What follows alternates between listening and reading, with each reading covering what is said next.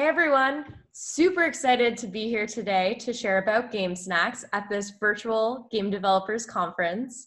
We are GameSnacks, the web gaming team at Google. We're based out of San Francisco, and I'm Rachel, and I lead our team's partnerships. And on the video here today, we also have my teammate Ani, who is the co-founder of the project. And we can't wait to share with you all about our mission. We have a mission to make games accessible for users all around the world. Ani, do you want to tell everyone a bit more about how we're planning to do this? Yeah, absolutely. So it all starts with the games. So as you can see here, we have a bunch of games on our platform. This is just a small collection of the many games we have.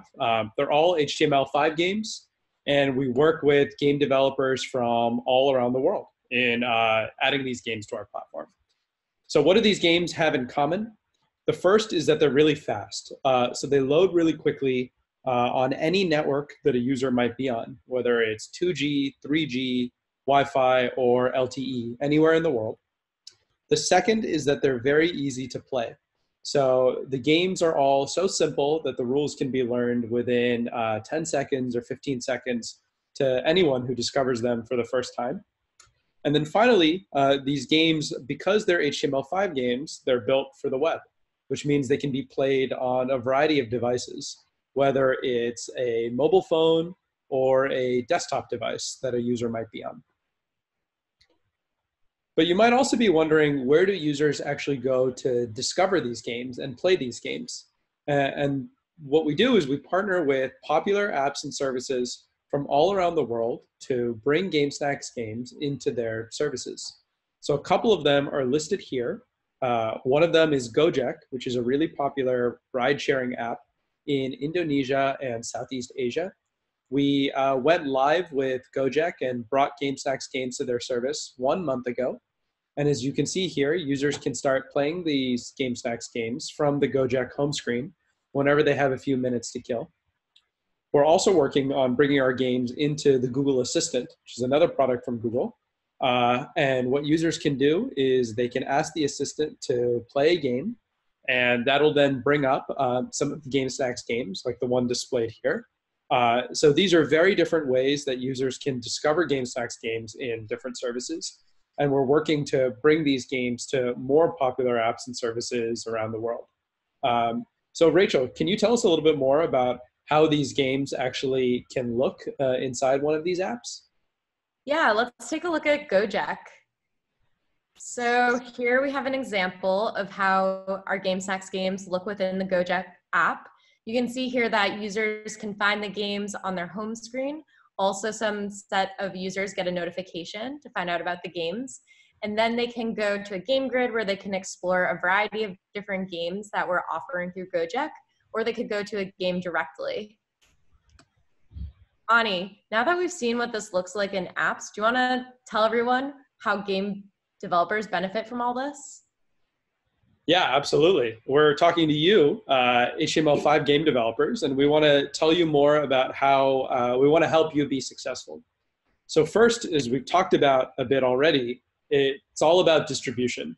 How can we get your games in front of more users so more people are playing them, especially in countries all around the world?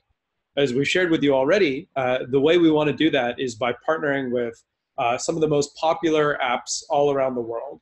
Apps that hundreds of millions of people go to already every day, and all places where people can go to discover your game. So we'll be working with a lot more partners than the ones we shared with you over the course of the year. The second is monetization. So later this year, we're going to be introducing an ad format that makes it really easy for you to monetize your games with ads, especially when they're integrated as games embedded in web views inside popular apps. So look out for more information about that later this year. Finally, we want to tell you about how your games are doing and how popular they are. And what we'll be doing is sharing with you performance data about how many times different users play your games and how long they spend playing those games in the different apps and services that they might be in. So who's already working with us on GameSnacks today? This is just a small sample of some of the HTML5 game developers who are already publishing to our platform. These are popular game developers, web game developers from all around the world who are already building HTML5 games for other services. And what we've done is work with them to bring some of their best games onto the GameSnacks platform. But it doesn't stop here. We want to work with even more game developers from around the world, including developers like you. So Rachel, how can the developers who are listening to this session work with us? Yeah, I'd love to tell you all more about how you can get your games onto GameSnacks.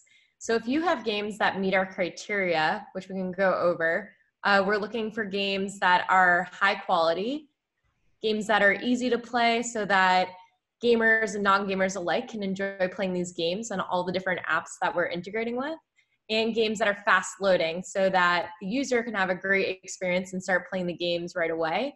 If you have games that are fit all of these criteria, then we'd love for you to connect with us so that we can add your games to GameSnacks. And you can do this super easily by visiting gamesnacks.com/Cocos to get in touch with us. Thank you all so much for tuning in today to listen to us. Thank you for watching. Hope to work with many of you soon.